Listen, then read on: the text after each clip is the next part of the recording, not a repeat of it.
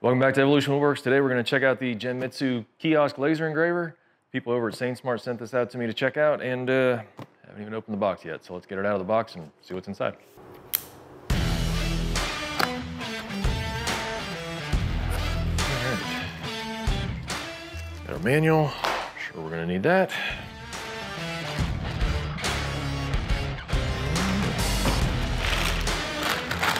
Looks like we got more parts inside. And two little thin pieces of basswood to test on, I guess. Let's see what we got inside the machine.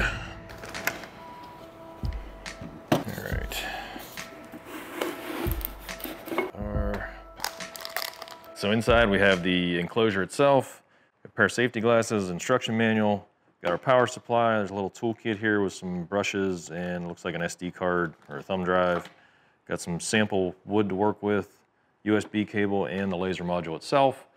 So there is a 2.5, a 5 watt, and a 10 watt version of this, running $199, $249, and $299, I think is what the prices are right now. I'll leave a link down in the description so you can go check those out yourself.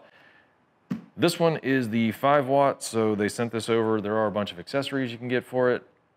They didn't send me any accessories, so we're just gonna test out what this can do. Before we go any further, I'm actually gonna look at the instruction book. Genmitsu actually does typically have some pretty good instructions. All right, first thing I'm gonna do is get the laser module installed into the enclosure, and then we'll start looking at the software and get things set up. Got this bracket on the back here that'll slide in. Lock that in place with this little thumb screw. We'll plug it in. All right, take a quick look at the features here. We've got our power button, start button, enclosure that lifts all the way up and folds back just out of your way. On the back side, we have, this is a connection for a fan, and that has an extraction system that is an option for this. It's a smoke purifier. For right now, I'm just running it in the shop here, so I'm not gonna worry about that. I've got a USB-C input, our power input. This is a connection, it's a USB for the roller system, which is another option. There's a micro SD card, and this is a connection for the optional camera that you can get, and that'll let you watch from the inside and see make sure you see what's going on there. These 4 screws on the back, you can take these out if you have something that's too tall for the capacity of it. You can put these back in. So that's a nice little feature. If you need to fit something in there that's too big for the enclosure, that gives you a couple more inches to play with. And obviously you're gonna need to use safety glasses at that point because the enclosure isn't covered up. And one last little thing, we have this plate in the bed here. You can take this out. If you wanted to print on something like a tabletop or something that's too big to fit inside here, you can take that out and that'll let you print right down through the bottom of it. First thing I did after setting up some software on the computer was to burn a grid pattern onto the base plate itself. This will just help me see exactly where the cutting limits are and get the materials lined up with that. All right, so I got the little grid laid out on the base plate. That's gonna help me keep things aligned. I'm just gonna use a piece of this basswood that they send with the kit and just try to put a logo on it and see how it goes.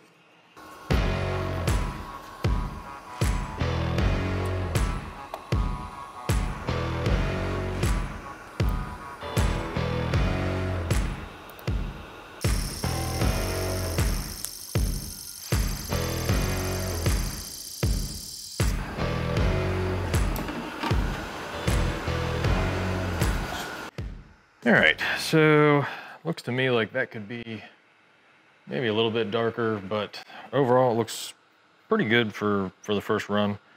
Next thing I want to try, actually got these little black tins that I use for our board butter, and I'm gonna try to see if I can set that up and see how it prints. First thing I have to do is figure out how to align things, make sure it's dead center.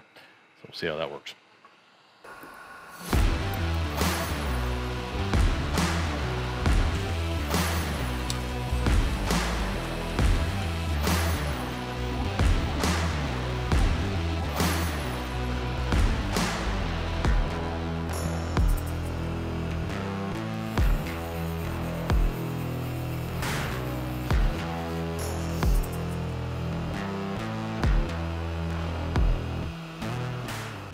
All right, well, that turned out good. That's it's a little bit off center. I think this is definitely a case where you'd want to build a jig to hold this in place, make sure it's centered every single time. But yeah, the burn looks pretty good on it. It's nice and clean. Once I wiped it all off with the alcohol and scrubbed it a little bit, all the powder coat's gone. So yeah, it's working pretty good. Got one more test I want to do, and then I can give you my final opinion on this thing. If you're selling cutting boards at a craft fair or something and you wanted to do like personalization or engrave names on it or something like that, the bottom of this does come out so you can actually set it on the board and do an engraving right on the board itself. So you can give that a shot and see how that works.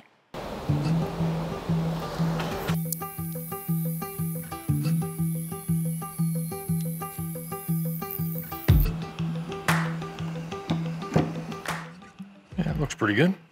Obviously, I think you'd want to build a jig if you're doing cutting boards, again, just to support the machine and keep everything centered where you want it, but looks like it does a pretty nice job on it.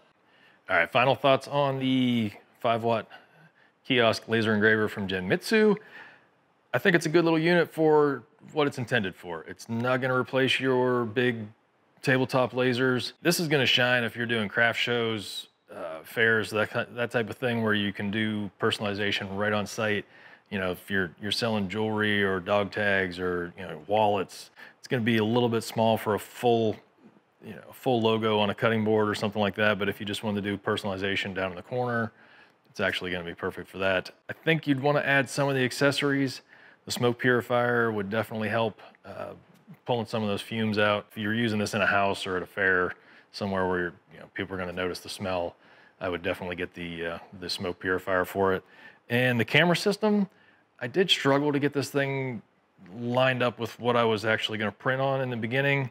I think with the camera system, looking down from the inside, you could get a better idea of where you are, in relation to where the laser is actually going to start cutting. So that would probably help.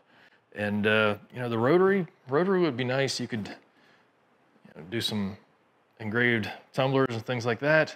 Rolling pins, basically anything round, you could put it on the roller and engrave it. So yeah, I think it's for what it is.